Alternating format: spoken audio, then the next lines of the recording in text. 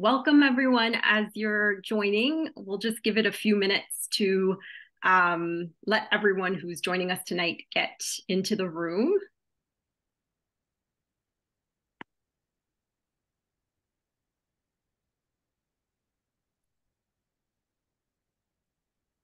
We're going to get started very shortly. We're seeing the numbers rise with participants, so we're going to give it a minute for several people to join.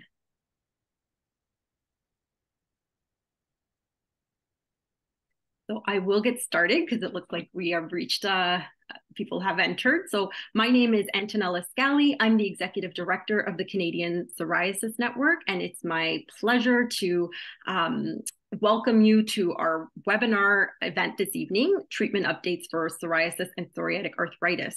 This is the last webinar of the year for us, so we're really excited to have you here and to hear the great information from our speakers tonight. Just a few brief notes before we actually dive into the content for housekeeping. So for those of you who prefer to listen in French, you can select the interpretation button at the bottom of the screen to toggle to select French. And these instructions are on the screen as well. The webinar is being recorded in English and French, and it will be posted for viewing shortly on our website, cpn-rcp.com. So if you miss any of it, or if you'd like to share, you can do that. Because it's being recorded, all participants will be in listen-only mode for the duration of the session. So if you have questions, please enter them in the Q&A box or in the chat box, and we'll do our best to answer as many questions as we can. But you'll see there's a lot of content. So anything that we don't answer that we think can be answered afterward, we'll do our best to provide questions after the fact and post them with the recording on our website. So as with all of our webinars and resources, we just want to be clear that the information in this presentation is general information only. So any personal or specific questions or concerns that you might have, especially around risks and benefits of any care or treatments for you, should be, of course, discussed with your healthcare provider. And the information that our presenters will be sharing tonight are based on their personal and professional perspectives and expertise. So we want to thank Bristol Myers Squibb for their support of this webinar tonight. And I'm happy to get us started by introducing the Canadian Psoriasis Network to you, for those of you who don't know us yet. We are a national not-for-profit organization led by a board of directors made up primarily of people who live with severe forms of psoriasis and psoriatic arthritis. And we put on education events like this one. We also provide awareness and advocacy for advancing the needs of people who live with psoriatic disease in Canada. And you can find all of our resources on our website, as I mentioned to you, including past webinars that we've done. So if this is your first time checking us out, welcome, and I encourage you to have a look at our website and see what other information you might find useful there. So you can also follow us on social media. All of our handles are on the screen. And just a friendly reminder that today is actually Giving Tuesday. So if you're able to, we are a not-for-profit organization. So in order for us to put these events on, we do count on support of our funders and of our community through donations. So if you're able to and you'd like to, please consider donating as part of Giving Tuesday today. So without further ado, I'm very excited to turn it over to the content of our webinar for tonight. So this is a topic that whenever we survey our community about what kind of information would you like us to talk about in our webinars, treatments and information about treatments about psoriasis and psoriatic arthritis is generally always number one. So what we've started to do is an annual kind of update on the treatment landscape in Canada, because it's evolving. In the last, couple of decades, and you'll hear a lot more from our speakers, the ability to treat psoriasis and psoriatic arthritis has evolved tremendously. And that still continues to change. Like new treatments become available in Canada regularly. So we really want to provide these updates annually to help you understand, what does that look like? What is available to treat the conditions, and what does the horizon look like in terms of new treatments? Because this is a big topic in and of itself, and we've added psoriatic arthritis to the agenda for this year's webinar, which we're really grateful to do.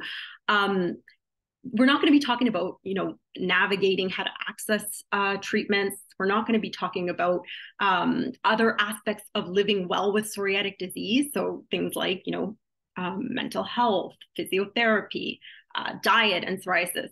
We have talked about those topics before. So again, I invite you, if you have an interest in any other areas around living well with psoriatic disease, to please check out our website, and you can find all of our posted webinars there. And I also want to mention, we have a diverse audience, so we may have people who've never had treatments before, and others that have tried several treatments throughout their condition. So just a reminder again, when we do Q&A, we won't be focusing on specific questions about specific situations or circumstances, but we'll answer more generally. And we hope that in the presentations that our speakers will be sharing with you tonight, there will be something for everyone to learn from, and to be able to have more informed conversations with your doctors. So with that, welcome again. I'm very much look forward to turning it over to our first speaker tonight. So Dr. Ashley Sutherland, as I introduce you, please do share your screen. Dr. Sutherland is an academic dermatologist working in Halifax, Nova Scotia. She sees both pediatric and adult patients in her practice, with clinics at the VG and IWK hospitals. She completed medical school and dermatology residence at Dalhousie University and a Master's of Science at the University of Calgary. She's currently the program director of the Dalhousie Dermatology Residency Program, and it's my absolute pleasure to welcome you tonight and to turn it over to you. Thank you so much, Antonella. Thank you everyone for coming tonight. I'm really excited to be here. I think, as Antonella mentioned, the treatment of psoriasis and psoriatic arthritis right now, and over the last 10 years or so, has just skyrocketed. And we now have amazing therapies that we can offer patients. And that's only becoming more complicated, but exciting at the same time as the years are going on. So we're going to dive into this because it is a big topic to cover. Quick disclosures. So I haven't received any compensation for this presentation, but I do a lot of speaking and advising for most of the companies that would make our biologics for psoriasis.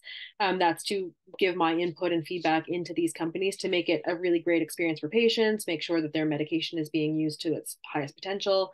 And I'll just say most of the pictures I've used in this presentation are from a website called DermNet NZ, New Zealand.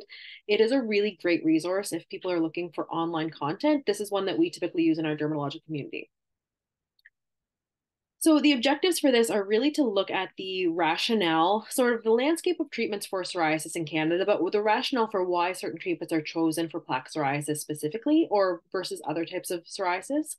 I would like to go through a bit of this algorithm that we have for psoriasis in Canada and understand why we would use one over the other and how they all fit together. And it is a very big topic. I'll say this is a topic that is going to be difficult to fit into 20 minutes, but I will do my best. And I completely agree with what Antonella had said. Treatment and management of psoriasis is very multifactorial. It takes a multidisciplinary approach for your lifestyle management, for your health and well-being overall. There's a lot of comorbidities like other health issues that can go along with psoriasis. Managing those is part of this. So this is really just a small snapshot and looking at the medical therapies and kind of the prescription therapies specifically to get into tonight.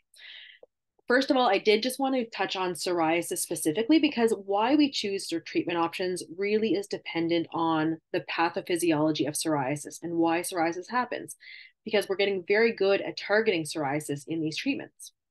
So how I typically describe it to patients is that psoriasis is what we call an autoimmune disease. That means that the inflammation from psoriasis is being triggered within your own body. We know that patients typically have a bit of a genetic predisposition. We don't know what those genetic factors are specifically yet, but typically there is some gene that predisposes. And then this switch gets flipped in someone's life. We don't know what the trigger is that happens. Could be stress or infection or some other environmental thing. We don't know. But once it gets turned on, it's on. So we don't have a cure for psoriasis at this point, but we do have really amazing treatment options for patients that are life-saving and life-changing, really. So with psoriasis, the reason we pick certain treatments over others can be based on many different things. So the psoriasis subtypes is one of them. We know that psoriasis can affect multiple different areas of the body and multiple different subtypes. The most common one that we would see is our typical plaque psoriasis. So that's, a symmetrical, really well-defined red, white, scaly plaque, usually on our extensor arms and legs, sometimes the lower back, and typically on the kind of outside of the arms and the fronts of the legs. It can go other places on the trunk as well, but that would be the classic areas. We have the special sites, so we refer to them as special sites. This would be scalp psoriasis, really very common, and especially in the more pediatric population, I see a lot of scalp psoriasis. Nail psoriasis, really stubborn disease to treat, very difficult. Genital psoriasis obviously has a lot of negative implications for patients and their quality of life. Inverse psoriasis is typically in what we call folds of skin, so under the armpits, in the groin area, in the belly button. And then guttate psoriasis is its own kind of special type of psoriasis that really has this major explosion, typically after a strep infection, so like a strep throat or something similar. And that can come up very suddenly and be very widespread. And these pictures are just a few examples of some of these subtypes. So nail psoriasis, inverse psoriasis, scalp psoriasis, and guttate psoriasis. So when we look at our treatment options, our goal is to really look at what's happening in the skin. So we know that the plaques of psoriasis are due to an overactive immune and inflammatory signaling pathway. This means those psoriatic skin cells are actually dividing and turning over much too quickly. So in psoriasis, it's a 4-day process, and in non-psoriasis skin, it's 27 days. So that's why you're getting these big buildup of plaques on the skin, because that skin cells is just turning over very quickly. This causes thickening, scaling, and flaking and redness, and that can be very itchy because of the inflammation as well. So when we look at our treatments, we really try and act on that inflammatory pathway to make the skin act a bit more normally. So normalize it to the point of closer to the 27-day turnover cycle. That reduces the inflammation under the skin, the itch that's happening. It gets rid of some of that redness. And we do this in a number of different ways, but typically applying actual anti-inflammatory medications directly on the skin in something like a topical therapy or an ultraviolet light, or by giving medications that target really specific proteins as part of this pathway. So I'm going to get into this. Sorry, I'm getting on the thing. That again. Okay. So looking at our overview of treatments, we do have a lot of treatments for skin psoriasis. I'll kind of just go through, but I'll say like this is just a bit of a snapshot again. So we're talking about multiple options even within these categories.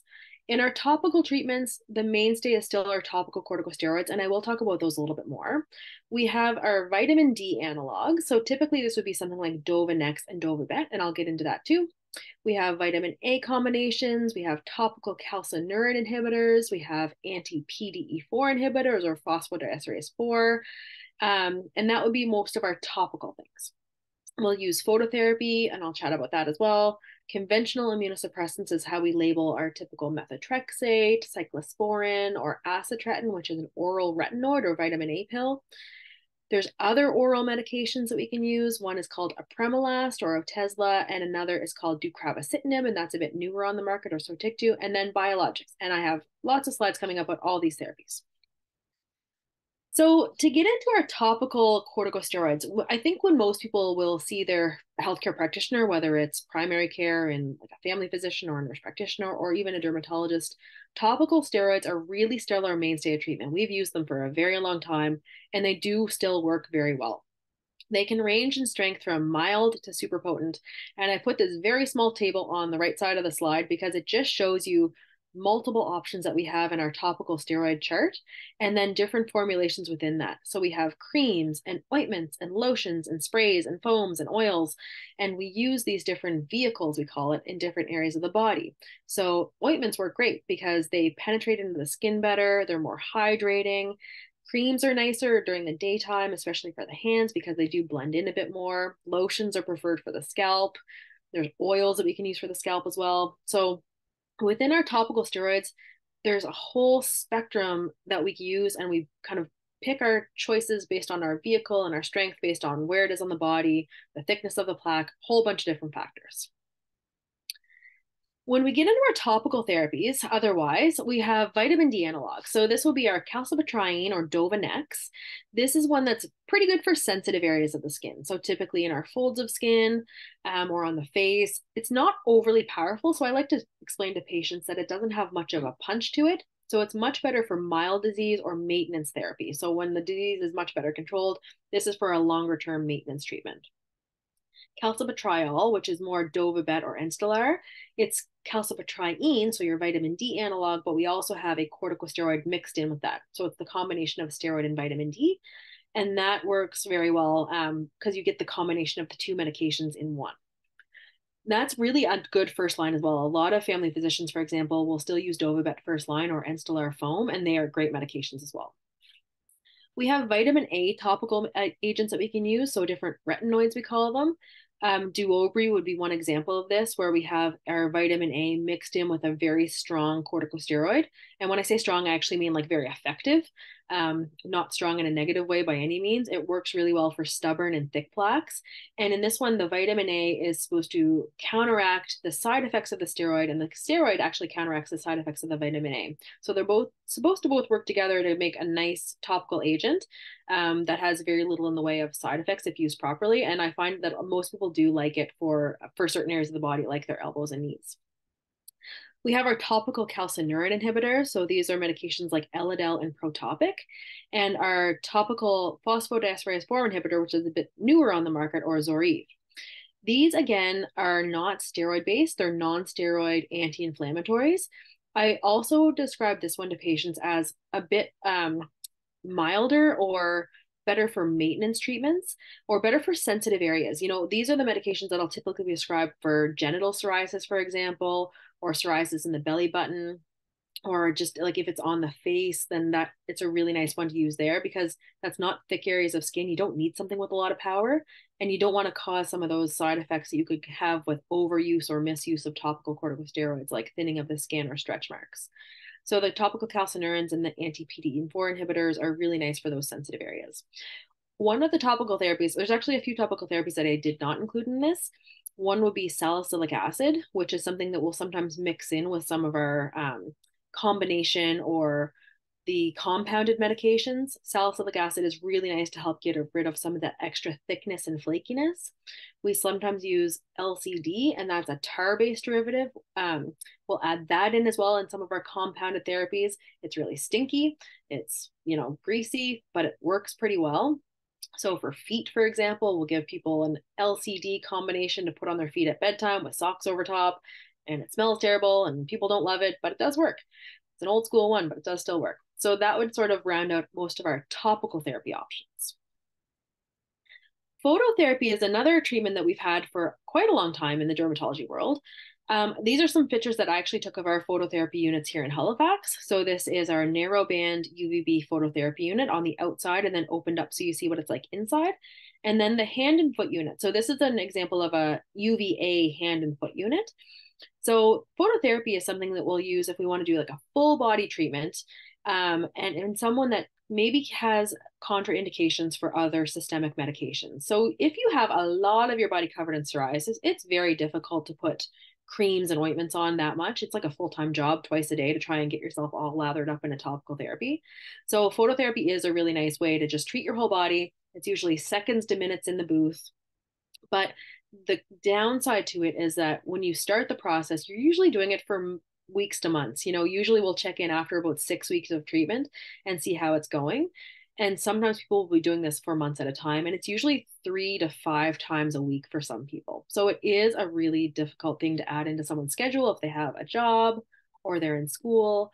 And if you're not close to one of these units, which, you know, it varies across Canada about access to these, it's very difficult. So there is kind of hand and foot specific units. There's a scalp comb, which is actually just like a big plastic comb with lights on the end of it. Doesn't work great, but we have it as an option. So phototherapy is still something that we'll use on occasion. It works really well for something like guttate psoriasis, which is that really fast onset post streptococcal bacterial infection psoriasis. I'll jump to our conventional immunosuppressants. So usually when I'm talking to patients, I say, step one of the ladder is our topical therapies, and then we'll typically go to something like phototherapy or one of the other immune suppressing medications. These are the ones that are more pill based, so an oral medication. And there's really three in this category that we'd go to in the first line of treatment. And I'll kind of say maybe two actually, because I don't think many of us, at least here in Nova Scotia, use cyclosporin. The more common one would be methotrexate or acitretin if you don't have contraindications. Really, this is one that you wouldn't use if you're childbearing years as a female, or if you have really any major issues with triglycerides, cholesterol, liver problems. So methotrexate, cyclosporin, and acitretin will be our conventional treatments. We use these in a lot of areas of medicine, a lot of areas in dermatology specifically, but they use them a lot in rheumatology, as you hear, in different areas of hematology, for example. Nephrology uses some of these. So there's a lot of areas that these medications are used for. So there's a bunch of data on safety. Generally, these have good effect. They do work for a lot of people, but they do have side effects that people will have not infrequently. And typically, we do have to do more frequent monitoring. So each of these will have different implications with blood work and follow-up visits and contraindications and things we might watch for and look for. So it is a bit more of a complicated process to be on these medications, and they only are kind of a so-so treatment for the skin psoriasis. So we don't love them. The flip side of that is a lot of our private and provincial drug plans will require you to have tried and failed or have a contraindication to one of these medications before you can apply for access to one of our newer biologic medications. So it is a bit of a hoop to jump through, and most people will have to try these for at least a short amount of time to see if it has effect. And then typically we'll have access to move on to our biologic medications. There are a few other oral medications. So these are medications that we'll use typically, again, one step past our conventional medications, because these medications are also quite expensive and they do have a lot of implications with regards to access. So we will typically have to try and fail something like methotrexate before we can access these medications, but they are still a pill-based medication. And they are better. They do work better, and they're specifically studied for psoriasis, which is great. So two options here are apremilast and deucravacitinib. Apremilast is an anti-PDE4 inhibitor, so phosphodiesterase 4 inhibitor. This pill is taken twice a day. It does work well, but there are some side effects to consider. So headache, diarrhea, weight loss, depression. We've had it on the market for a good number of years now, and it works pretty good for psoriasis. With deucravacitinib, this one just came out recently this year. It is a different class of medication called a TYK2 inhibitor, and the name that it goes by is Sotyktu. This is once a day pill. It really has very good effect. Like I think the results are quite promising for this one, but it is new. So we don't have a lot of that longevity data. We don't know more of that long-term, does it actually hold good effect for a long time? We're not really sure yet. But with this one, the kind of big feature is that we don't really have much side effects that we're watching for based on the studies and the data we have so far. And there's no major workup or monitoring needed before starting this medication. So this might be a great medication for someone that does have some contraindications or a needle phobia, for example. Both of these would be really good if people have concerns about getting a regular needle, because they are pill-based and they do have good effect and are specifically studied and indicated for psoriasis. I put in a table of our biologic medications. So biologics really are this great new class of medications that we have that are very specific at targeting parts of our psoriasis inflammatory pathway. So different characteristics and different types, and you'll see that in sort of our third column here. So some of our medications are TNF alpha inhibitors, some are IL-12/23 inhibitors, IL-17 inhibitors, and then specific IL-23 inhibitor. And these are very specific proteins that they know are part of the pathogenic pathway for psoriasis and psoriatic arthritis, as you'll hear. And now we're learning more about Crohn's disease and another condition called hidradenitis suppurativa. Really all of these kind of autoimmune inflammatory cluster of diseases that we see, a lot of these are getting cross-indicated for. So you'll hear about them more tonight as well. And there are some that they will use in rheumatology that we don't have, and vice versa. Biologics are generally, these ones are needle-based. There is one in IV infusion, which is Remicade or infliximab. We've had biologic medications now since around probably 2005, maybe a little bit before that, and when they've been in studies or shortly after. So we do have good long-term data now for many of these medications, and they're just getting more and more approved as time goes on.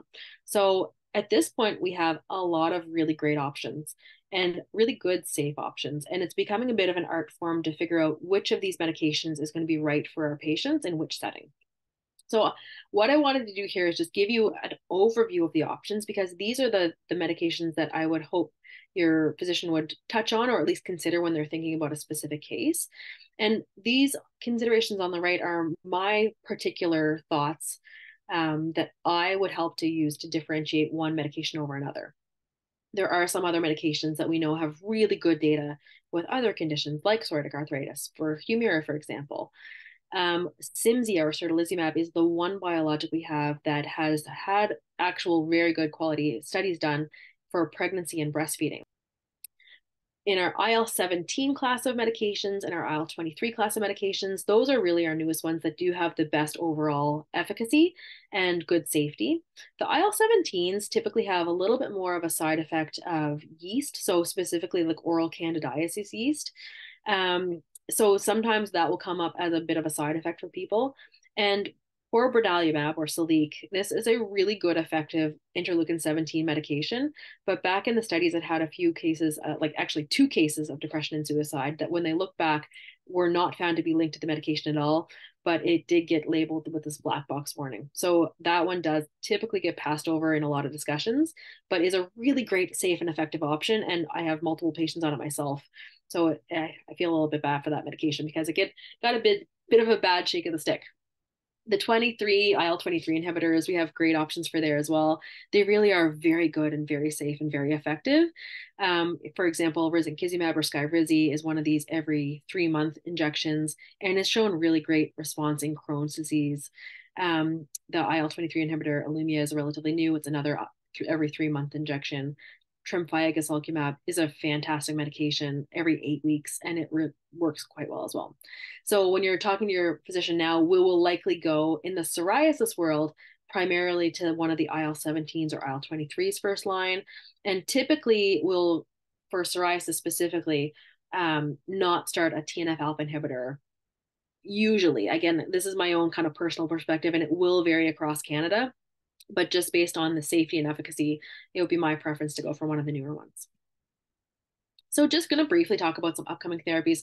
They're studying a ton of biologics. There's no way I could talk about them all tonight. And I don't even know most of them because they're just coming down the pipeline and we're just getting them as they come. But I will just briefly touch on spesolimab. This is a newly approved medication for generalized pustular psoriasis, which is a really kind of severe, very explosive type of pustular psoriasis. So psoriasis, but with all these little pussy bumps in the skin. People can get very unwell with this medication, have to be admitted to hospital, need IV fluids, a lot of check their vitals. So now we have this infusion that targets another protein, so interleukin 36, and it's a single IV infusion. And it's indicated and it works very well. I haven't had the chance to use it yet because this is a very rare condition, but it is a very exciting development in the dermatology world. And unfortunately, it has not shown great evidence for a lot of our other types of pustular psoriasis. So some people can get palmoplantar pustular psoriasis. It doesn't work as well for that. So that is really sort of my very quick overview of a lot of medications, and I'm happy to take some questions when we're all done at the end of this. Thank you so much, Dr. Sutherland. There are amazing questions coming in. So I hope we look forward to talking to you again and to go over some of them. Thank you so much for that brief overview, and you really hit on a lot of important updates.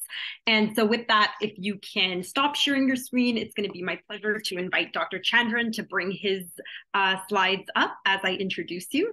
And actually, Dr. Chandran, as I welcome you, I just want to point out the one question that came in that I think you're going to touch on because you are going to talk about psoriatic arthritis. But there's one question about the difference between psoriatic arthritis and osteoarthritis. So if you can please touch on that, maybe when you're introducing the psoriatic arthritis background, that would be great.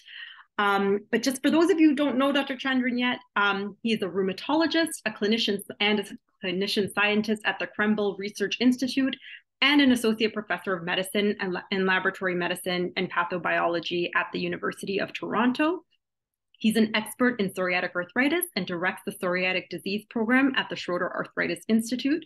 His translational research program is focused on developing proteomics and metabolomics-based diagnostic and prognostic tools for psoriatic arthritis, with support by grants from the Canadian Institutes of Health Research, the National Psoriasis Foundation, the Arthritis Society, and the Krembil Foundation. He's published more than 200 papers. He's a member of the executive committee of the Group for Research and Assessment of Psoriasis and Psoriatic Arthritis and co-chairs its research committee. And he still finds time to help out organizations like ours. And so with that, thank you. And I turn it over to you, Dr. Chandran. Thanks, Antonella. I don't know where you got that from, but thanks anyway. These are my disclosures. I do get some support from many of the companies that make these advanced therapeutics.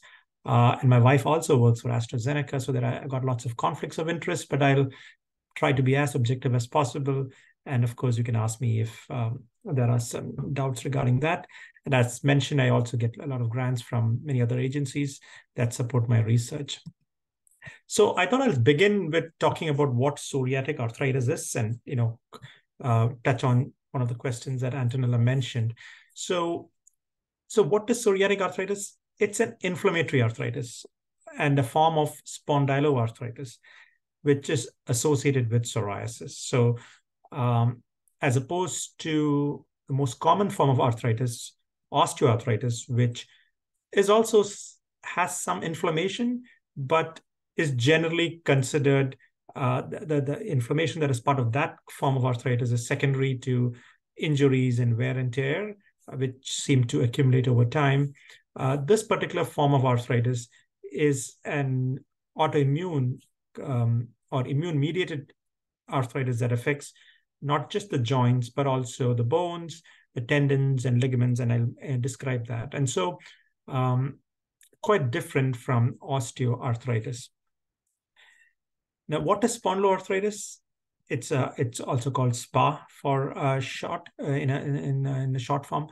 It affects many joints. It could affect the spine as well as the peripheral joints. So, for example, it could affect the joints of the fingers, the knees, and it tends to occur in joints that have more biomechanical stress or pressure on it. So the BIP joints, the end joints of the fingers, the knees, the hips are common sites of involvement, as well as the spine.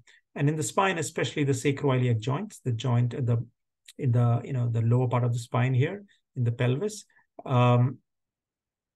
It also affects the vertebral column in the lumbar spine or the cervical spine. Other areas that are affected are where tendons and ligaments attach to bone. That site is called enthesis. And when there is inflammation there, it's called enthesitis. The common sites are where the Achilles tendon inserts to the back of the calcaneum, insertion of the plantar fascia to the calcaneum, also called plantar fasciitis. The tennis elbow and golfer's elbow inflammation, where the muscles attached to the sides of the elbow, are also common sites of this condition. And sometimes, especially in the fingers and toes, the joints, the bone, the soft tissue, the tendons, and the covering of the tendons all get inflamed, and that leads to a swelling of the entire finger or toe, and that's called dactylitis. And in common parlance, it's also called sausage digit. So these are the features of spondyloarthritis. And when you have spondyloarthritis associated with psoriasis, we call it psoriatic arthritis. Just showing you all that. And this particular form of spondyloarthritis and spondyloarthritis in general are associated with other autoimmune diseases. And when the skin is affected, usually with psoriasis, we call it psoriatic arthritis. You could have inflammation in the gut, leading to what's called Crohn's disease or ulcerative colitis. You can have inflammation in the eye, called uveitis. And therefore, patients with psoriatic disease have many manifestations. Not all manifestations are present in each patient, and the manifestations in each area of the body are quite diverse, and therefore there's a lot of heterogeneity, which makes it a challenge for diagnosis as well as treatment. Now, for example, the skin can be quite diverse. You can have small, tiny plaques on your elbow or knee, for example, which does not cause much of a bother, or a small, spot in your scalp or umbilicus, or you can have very extensive areas of psoriasis, as depicted in the picture here. You could have pustular lesions, like Ashley mentioned, which could be on the skin and sometimes quite severe, but also on the palms and soles, so-called palmoplantar pustulosis. When the whole skin is involved, more than 90% of the skin is involved, and it's red and extensive, and the patient quite sick. This is called psoriatic erythroderma, and there are, of course, other causes of erythroderma. So the skin itself is quite heterogeneous. And then you can have nail disease, and there are very many different types of nail disease in patients with psoriatic disease. And then, of course, the joints can be quite, involvement can be quite diverse, with peripheral joints, the spine, dactylitis, enthesitis, and sometimes quite destructive arthritis, what we call arthritis mutilans, where the bones, get lysed away, and so the fingers or toes become really short. And as mentioned, some patients have inflammation in the eye and inflammation in the gut. So, what are the features that distinguish psoriatic arthritis from other forms of arthritis, including osteoarthritis and rheumatoid arthritis? The number of joints that can be affected could be, we could go from 1 to almost all the joints. We typically count about 70 joints, so 68 joints. And so all of them could be affected, but thankfully not usually. Some patients, typically it begins with one joint and gradually other joints get affected. When the joints are affected, it looks red and inflamed. And that differentiates it from osteoarthritis, where there is more bony proliferation, less of fluid, and usually no redness or inflammation. Any joint could be affected, and the typical ones are the DIP joints, as shown in the middle finger here, as well as the finger in the lower left bottom here. You can see that the DIP, meaning the joint in the next to the nail, the distal interphalangeal joint, you can see the redness that is associated with it. And when you look carefully at this finger using MRI, for example, you'll see that the joint is inflamed, the nail bed is inflamed, as well as the bone, the distal phalanx is inflamed. That can lead to very destructive changes, as I mentioned earlier, and those pictures on the right describe arthritis mutilans, which thankfully, due to early diagnosis and better management, we see less and less often now. Can affect the spine and cause really stiff, painful spine with very limited mobility. It could affect the lower part of the spine, or the neck. And so that should be something that we should be looking for, especially when there is peripheral arthritis. It's rare to have just spinal involvement without involvement of the joints of the hands and feet. You can have dactylitis, I mentioned earlier, and the whole tissues in the finger or toe is inflamed, and you can see the whole finger being inflamed in these pictures, the middle one here, the second one here, and the second one over here, and the fourth toe in the toe picture. So all the, the joint, the bone, the tendon sheath, all of that is inflamed when you have a sausage digit. Enthesitis typically affects the heel, so where the Achilles tendon attaches to the bone. One thing to remember is that tendinitis, which is inflammation of the tendon, is quite common in the general population. But when you have enthesitis, there is inflammation where the tendon attaches to the bone right at the bottom here. And you can have either inflammation where the Achilles inserts, so Achilles enthesitis, or where the plantar fascia inserts, or the so-called plantar fasciitis. And then, of course, by definition, most people have psoriasis, but there's a small percentage of patients who have psoriatic arthritis without psoriasis. So that too can happen. And it's typically in family members. Somebody else in the family has psoriasis or psoriatic arthritis. And so it's always important to get the family history when somebody comes with arthritis, even if there is no psoriasis.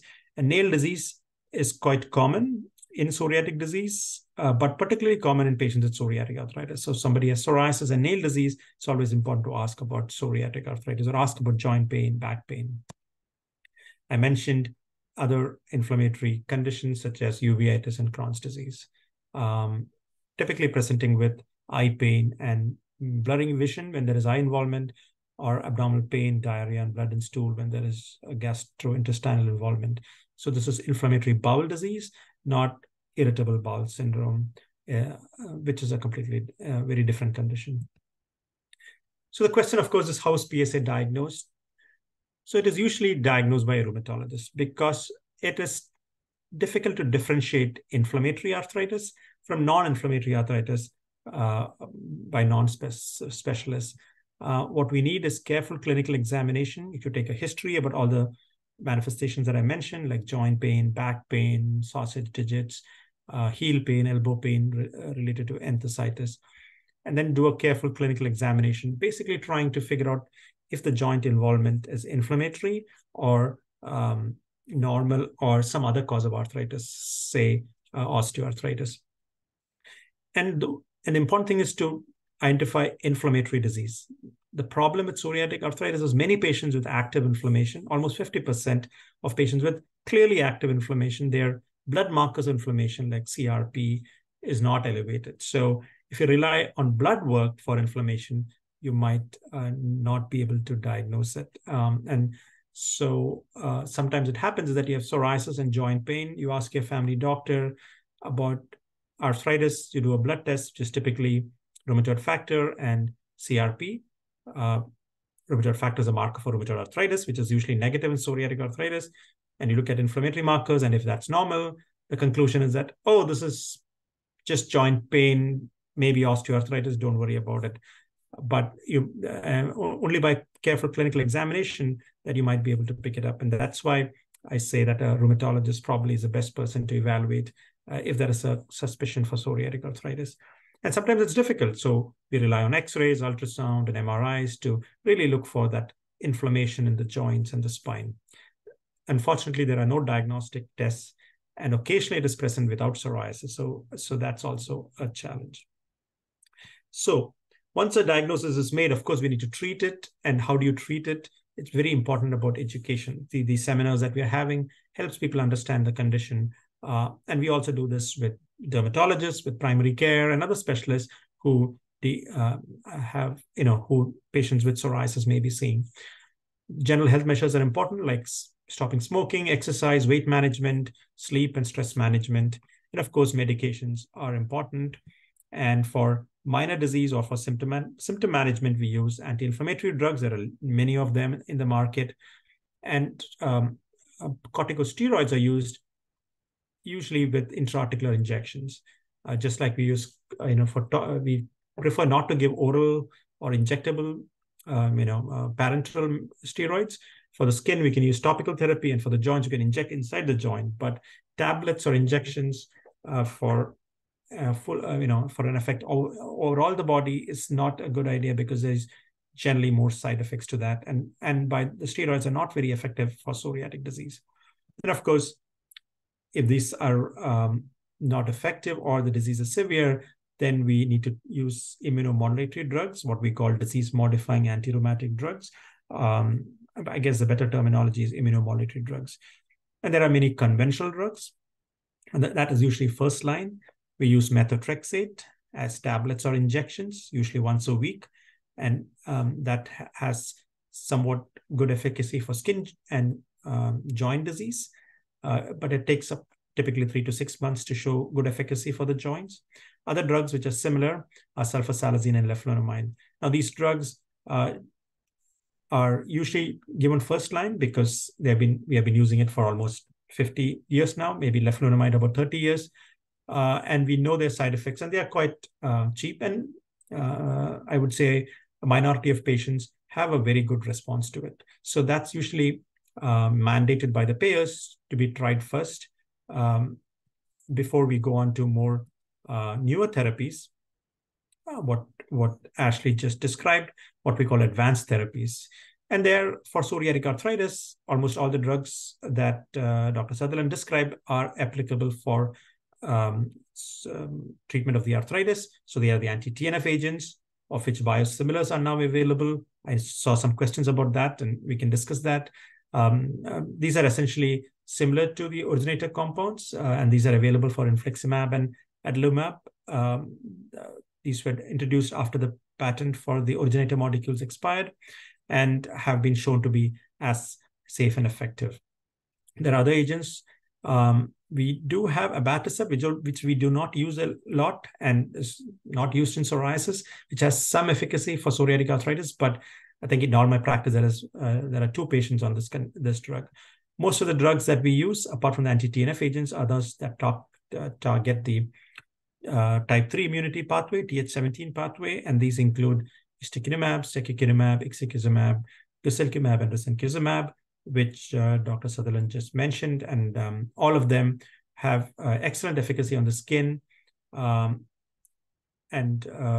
coming to advanced oral therapy, we have the PDE4 inhibitor apremilast and the JAK inhibitor tofacitinib and upadacitinib, which apremilast is available for psoriasis, but the JAK inhibitor, these 2 that I've mentioned here, are not available.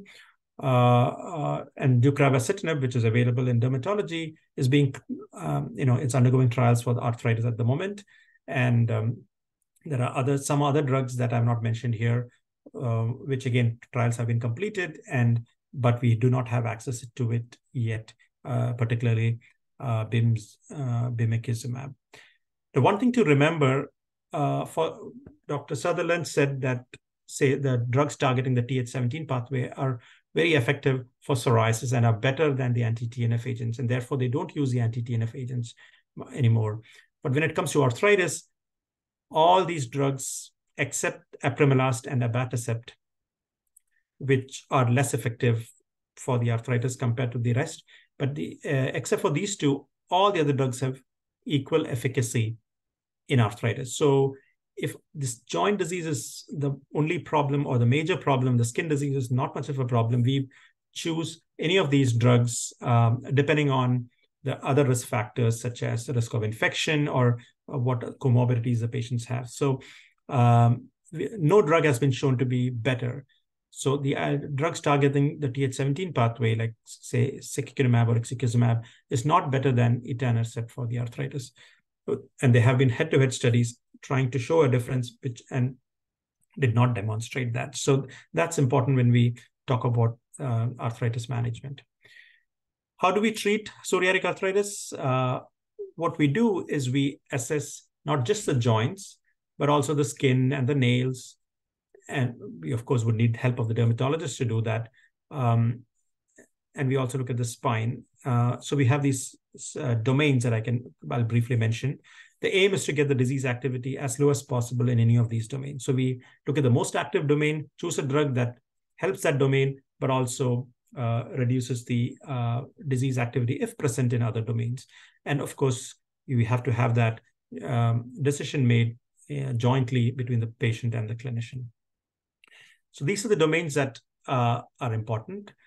So I showed you peripheral arthritis, the back, the enthesis, like the heel and the elbows, dactylitis or sausage digit, the psoriasis and nail disease. And so what we do for each patient is that we evaluate all these domains to see which is the most active. And based on that, we choose a therapy. So for example, if the peripheral joints like the wrist and knees are problematic, we initially start with NSAIDs and injections if required.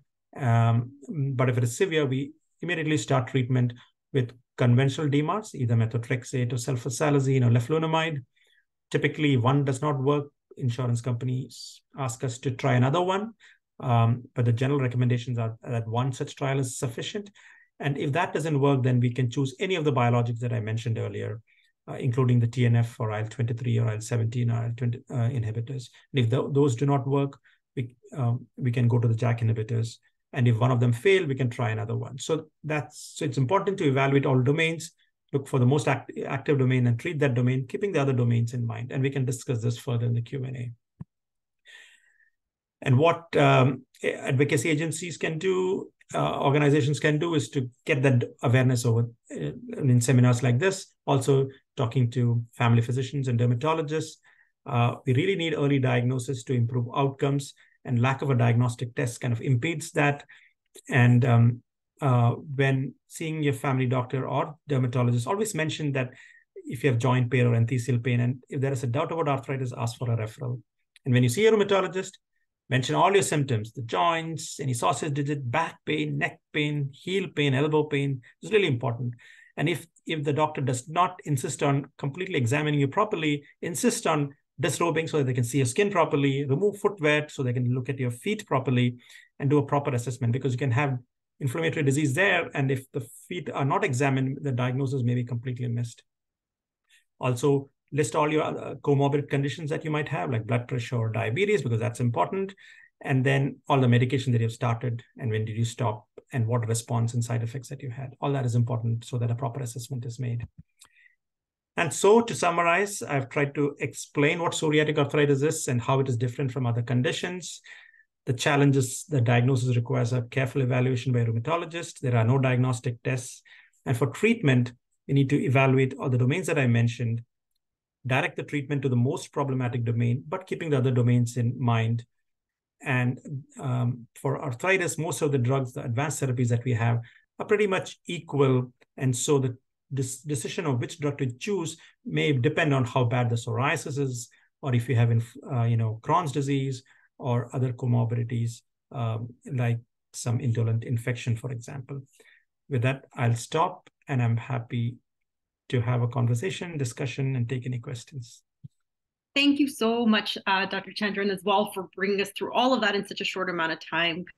I think what we'll do to respect everyone's time, particularly our translator, is go through the questions in order. And if we don't get them all, because they're all really good, then what we can do is actually bring them back and post them. If you're willing to help us, maybe answer them offline and post them afterward with the recording. So we'll get through as many of these as we can. One, I think, very important one that came in earliest was about biosimilars, because we know that these policies are changing across Canada. We have information which I'm going to pop in the chat, but any comments on biosimilars that will be the least shock to the system?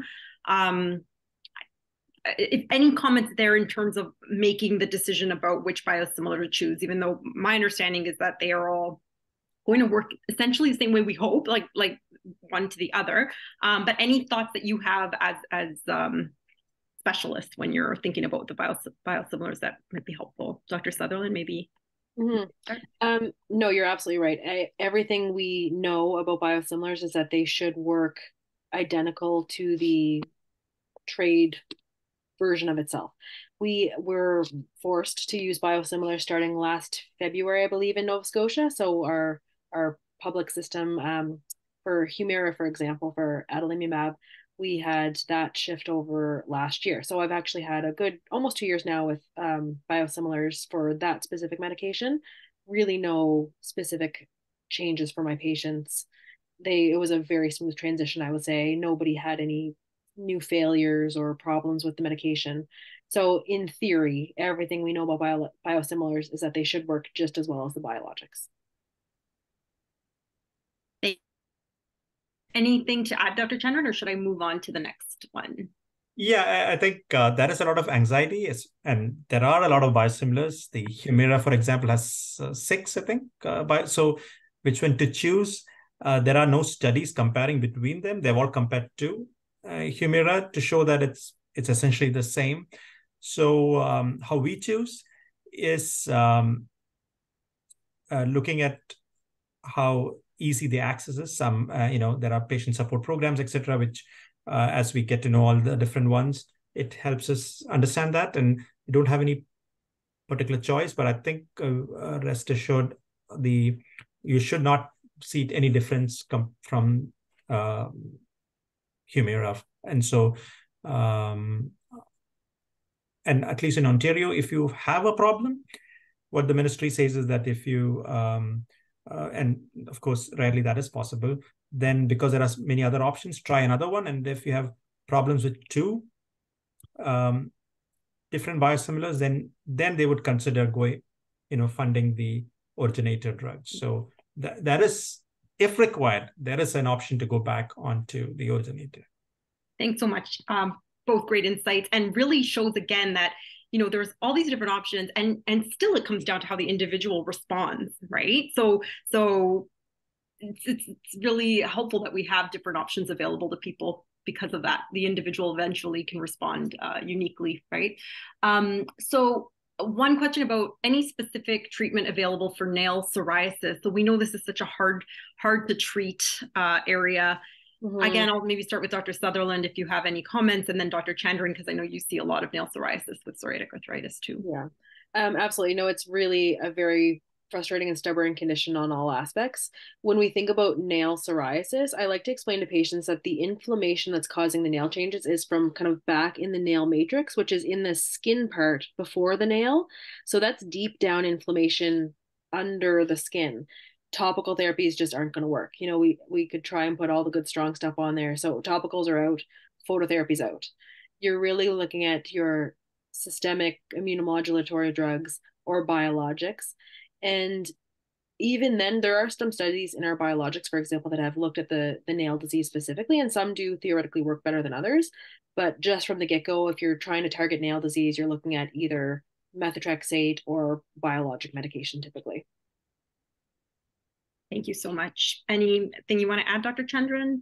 We are interested in nail disease not for treatment, which we leave to the dermatologist. It's mainly because it's an indicator that there might be subclinical or a higher risk for developing psoriatic arthritis, and so we see that as a marker for disease and for early diagnosis. Mm-hmm. Great. Any comments on how Canadian treatments and research compare with what is being used or done elsewhere in the world? Is there another country that you follow to see what they are doing for people with psoriatic arthritis? I mean, this is a whole big topic on its own. And I know, you may not have particular insights to share tonight, but if you have any thoughts on that, I welcome either of you to share. Anyone have any? I can go first. I must reassure all the people in the audience that Canada has been the forefront of research of psoriasis and psoriatic arthritis. We are a country now of only 40 million people, but have had outsized role in all the treatments that have come. So if you look at psoriasis new treatments, clinical trials, who are the people who publish and are world leaders in it, they're all Canadians, right from Ontario to from coast to coast to coast, right? So, well, maybe not the North Coast, but coast to coast, because you have Richard Langley, who's with Dr. Sutherland. There are people in Montreal, Yves Poulin, for example, in Ontario, Dr. Kim Papp, and they've all been authors and conducting trials, cutting-edge trials, based on which all the treatments are available. And that's for psoriasis. When it comes to psoriatic arthritis, Toronto group here, Dr. Gladman, to begin with, in the late 1970s, recognized that it's not just a minor arthritis that could be treated with some anti-inflammatories. That required serious research and treatment, and set up a cohort to prove to the world that it's a really severe disease. And we've been working on it for the last 40 years, 38 years, and many of the discoveries that I've made have been through the research out of Toronto. So, generally, we are not looking outside. We, of course, look and discuss, but many people from outside are looking at us to see what we are doing and follow that. So we have been on the forefront, thankfully. Great. I don't know if you have anything to add, Dr. Sutherland? Super quickly, just like all of our big landmark studies are typically done at sites in Canada, US, Europe, across the world. So most big trials will have sites around the world. And then that data is used to get these medications on the market. Historically, I would say the FDA in the USA is a bit faster getting things approved. So typically, if something gets approved in the States, Health Canada is shortly behind that for getting approval. So we can kind of look to the US about how they've approached approving these medications to see how it'll be. That's not a hard and fast rule, but typically how it's worked. Excellent. Excellent. And then I will end this segment, but again, we're going to take these questions back because they are really good. And we want to make sure we respond to the people who've asked them after the fact. But I will end with anything you're really excited about in research that you want to share. That's being done anywhere in the world, including Canada with its great leadership here. And you may not have something, but is there anything that's kind of really interesting? Somebody was talking about precision medicine as well in terms of, so I open it up to you, Dr. Sutherland, if you have anything you want to share. On that kind of question about the genetic testing that's going to drive our medication choices, that will come eventually. I don't know of any sort of imminent use of that in our near future, but that will come. I know it will in my practice, I'm sure in life. Exciting things like all of these medications, which have been life-changing for our patients, are being studied for so many other conditions which have been very stubborn to treat. So hidradenitis suppurativa, which is a really awful disease that is very distressing for people. We're trying all these medications for that. And then we're getting access to these medications for so many different related conditions. And I think just having more choices and more options and being able to help our patients more, that's what I'm most excited about. Great. Dr. Chandran, do you want to add anything there? Yeah, from a rheumatology point of view, we look at dermatology, and now they're talking about the clinical trials and in clinical practice, the goal of treatment is complete clearance of skin. So what we call a PASI 100, right? Mm-hmm. But in rheumatology, we are still struggling with, and the clinical trial targets are not 100 or a 75, but 20% improvement. So despite all these drugs that we are having, our patients still struggle, despite treatment, with ongoing joint pain and inflammation. So that's a big challenge. And although dermatology use one drug and it usually helps clear, and if not, there are other drugs that might help it. And so it's rare in a properly treated patient to see a lot of inflammation. But despite biologics, we still see a lot of patients with active disease. And there was questions about how long these biologics last. And we see, especially in psoriatic arthritis, that not everybody, but there are patients who, after initial response, the response falls off. So some of the databases out of Europe tells us that about 50% of patients stops working in 2 years, and every year there is a further drop off. So over the years, what's happened is that we have a lot of patients with what we call difficult to treat or resistant disease who have tried multiple biologics, and and newer drugs are really not making much of a difference. So these difficult to treat patients are now our big focus. We're thinking of combining biologics, and there are clinical trials now doing that. We're looking at other methods of trying to improve outcome. And of course, precision medicine is in the mix there. It's difficult, it's early days, but we hope with precision medicine, in which case we get the right drug to the right patient earlier on, and not try different drugs and have a trial and error approach. That might reduce the number of patients who are resistant to treatment, and those who are resistant and not responding to therapies. We're looking at novel combinations and other kind of therapies that might be useful, including, say, microbiome transplants and stuff like that. So lots of stuff happening, and stay tuned. Very exciting. And thank you both so much again. Thank you to everyone who attended and who participated in questions.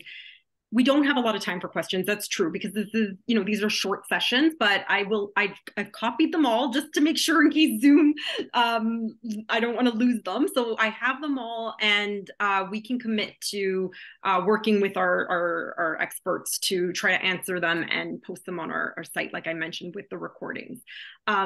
So because we do want to respect the time, our translator is doing live interpretation, and it's getting late in some parts of Canada. So thank you so very much again to everyone. I want to remind everyone, this is general information only. We all do respond differently to treatments, and we hope that you can take something back to have an informed conversation with your healthcare provider about your needs, your health history, your circumstances, and what could work better for you if you're feeling like you need to have that conversation. And this information is on our website as well. So if you need to go back and look at anything, we welcome you to. Thank you so much again. We're going to be sending out an evaluation. If you have a couple of minutes to fill it out, you help us do better. And with that, I thank everyone and wish you all a very nice evening, and thank our experts again for joining us. Thank you.